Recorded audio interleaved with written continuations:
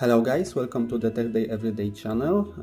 Today I would like to show you my test of the T90 iron from Alientek company. This is a smart iron which supports up to 140 watts, so it means it's very powerful. It has USB-C port and supports power delivery and quick charge protocols. I think I will test the device with 65 watts power supply because I think nowadays is the most popular one. I got the B version, it means it has the T245 tip. Okay, let's check what we can find inside the package.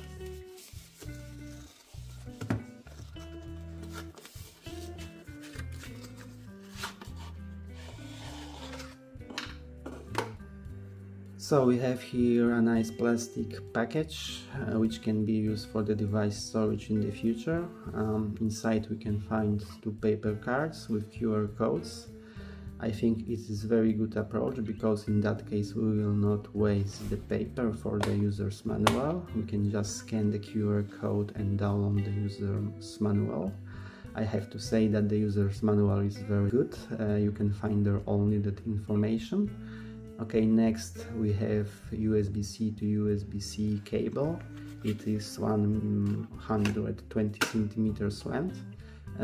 Next we have here an iron holder with cleaning sponge.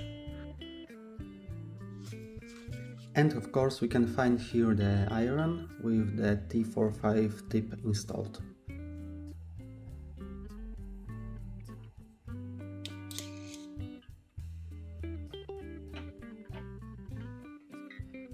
It is very easy to replace the tip. You have to just pull it out and push it in.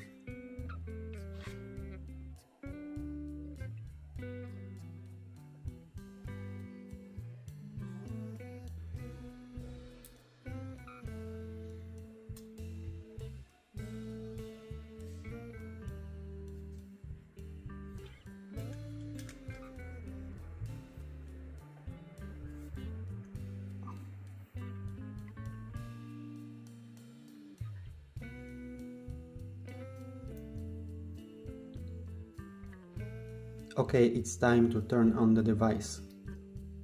To start the device you have to press the left button.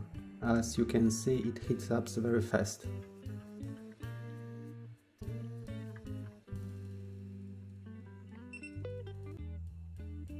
You can change the temperature manually by pressing the right button.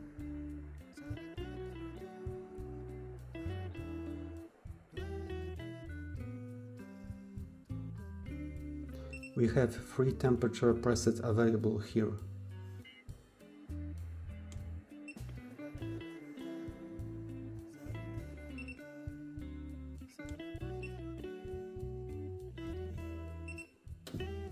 We can turn off the device by pressing the right button.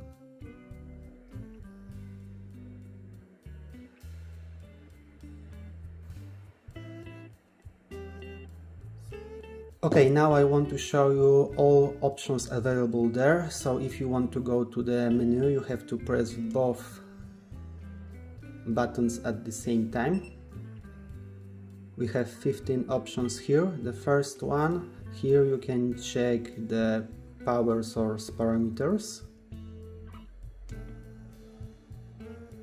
The next one, here you can change the temperature step. Here you can change temperature for presets. Here we have sleep temperature, sleep time and standby time. Here we can choose voltage for the power supply.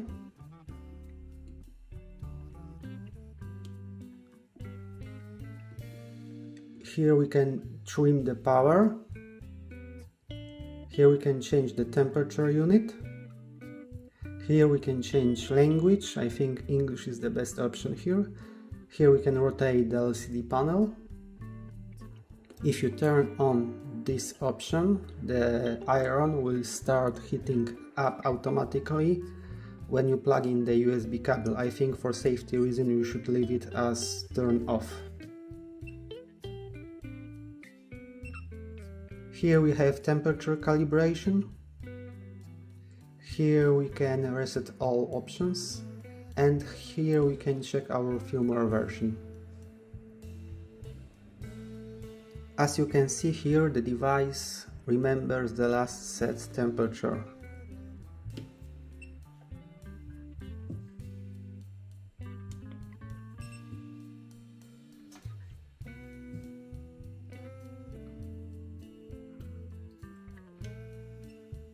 Okay, it's time to test the device.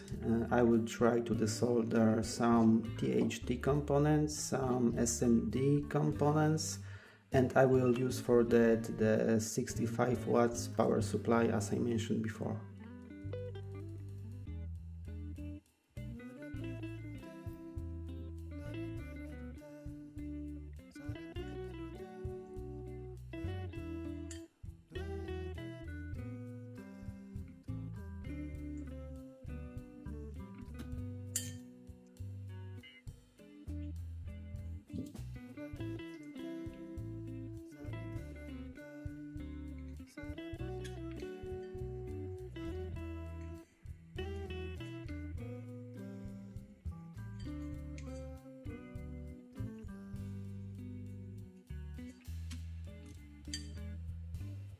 Okay, seems it works very good.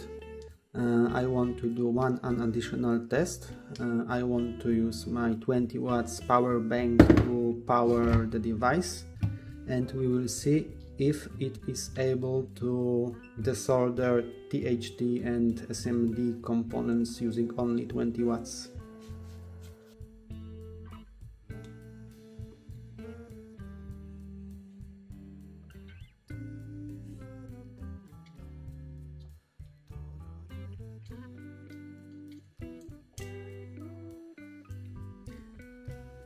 As you can see, 20 watts is still enough to desolder big components. I think this is a very good solution for someone who has to use the iron in the field, who does not have access to electricity there. If you would like to order the iron, please check links below the video, because Alientek prepared a special offer for you. You can order the device from Amazon or from AliExpress. I hope you enjoyed the video, and it's all for today. Please remember to subscribe to my channel. See you, bye bye.